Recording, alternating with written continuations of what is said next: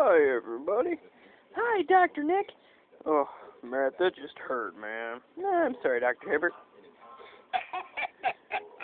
Did you hear that I got a cancellation letter, Dr. Hibbert?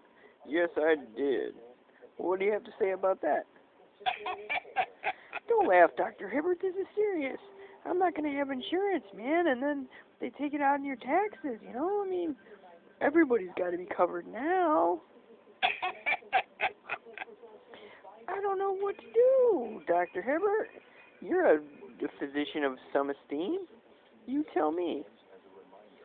Matt, unless you get a bump on the noggin, a dislocated right shoulder, or you're a bad babysitter, you probably don't need insurance.